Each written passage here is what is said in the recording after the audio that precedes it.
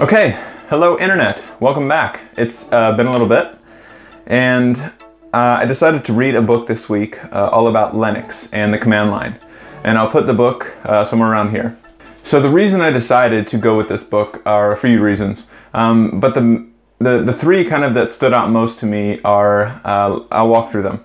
So the first is theory and practice. So the previous week, if you're tracking my journey, you'll know that I just recently passed my Security Plus certification. And the three textbooks that I read for that were basically all theory. So it was basically teaching you the generalized concepts behind security, some basic terminology, etc. So that's good, and when learning something, anything, so an entire industry or a broad swath of topics, I think bouncing in between both theory and practice is the best way to truly understand a topic. Instead of just kind of theoretically understanding what they're talking about, you can actually go, in this instance, hands on the keyboard and actually do things. So I wanted to dip into practice since I was in theory for 2 weeks. The other reason I chose this book is Linux is apparently everywhere.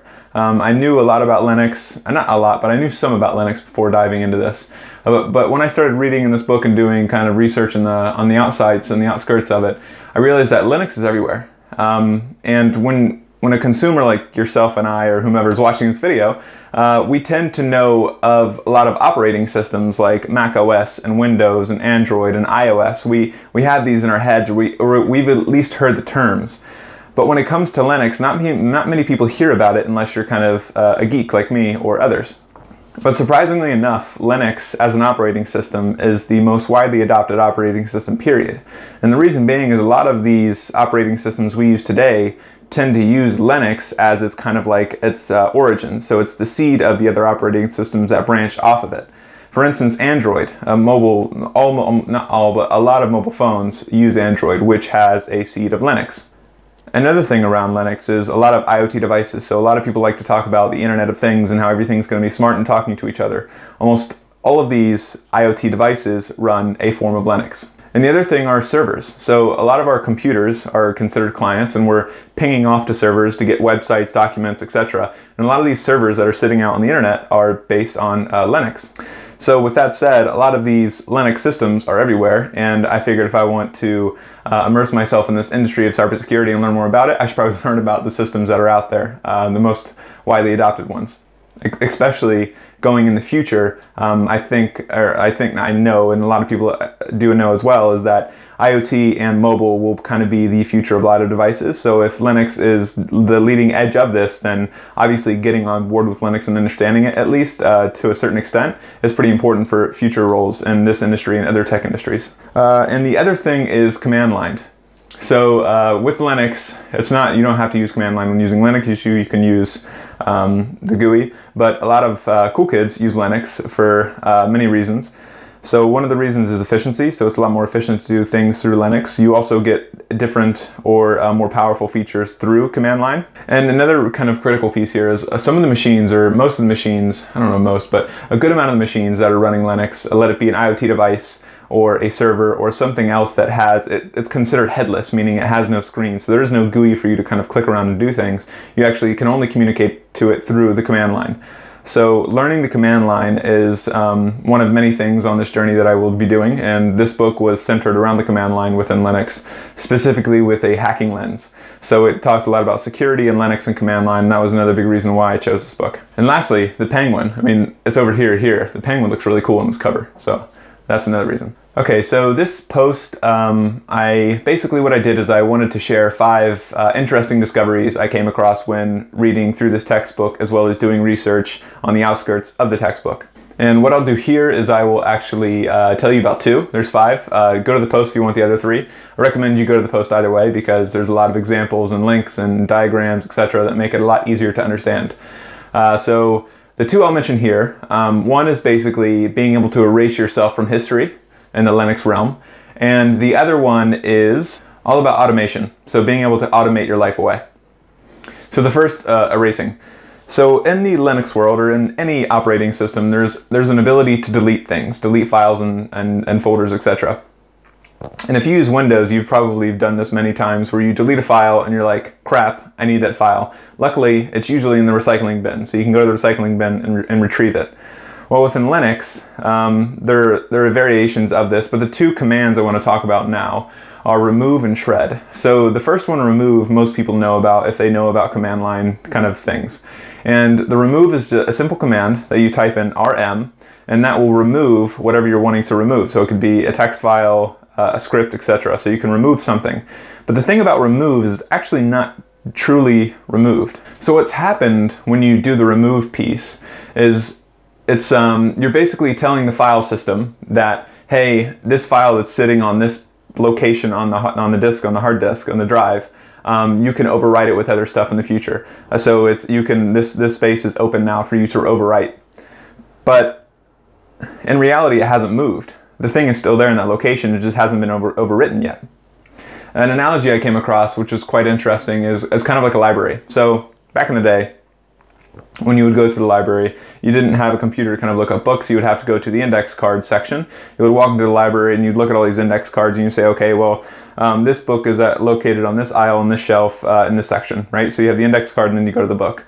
So imagine that you walk into a library, you pull up that index card, you rip the index card up and you leave. You've removed the index card, but you haven't actually completely deleted the book because the book's still sitting on the shelf. You've just removed the index card. So it's kind of a similar concept to remove in Linux.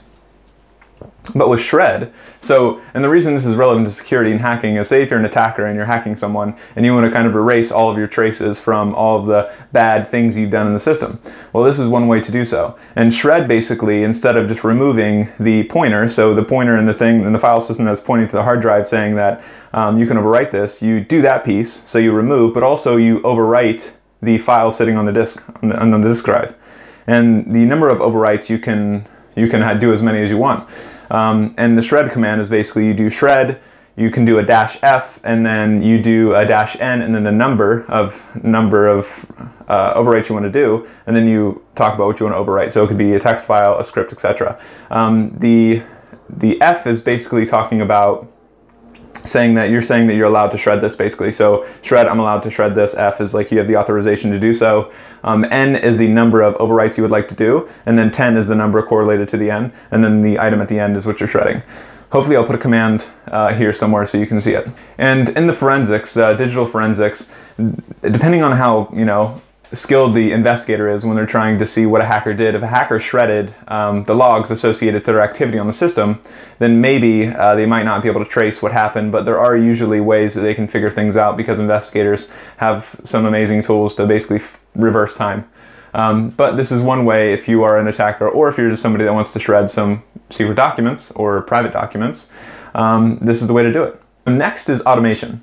So within generally in tech, automation is kind of like the epicenter of why we do a lot of what we do. Because if you can automate as much as possible, then you can kind of free up time to work on more complex or high priority tasks within the cybersecurity realm. So automation is pretty important, especially when there's a chronic skill shortage in the industry. So within Linux and within other systems, there's this generic term called daemons. And this is really interesting, and there's a mascot I'm going to put somewhere here. And the daemon was actually named after, I think, some book. You can look it on Wikipedia, and I also linked it in the post.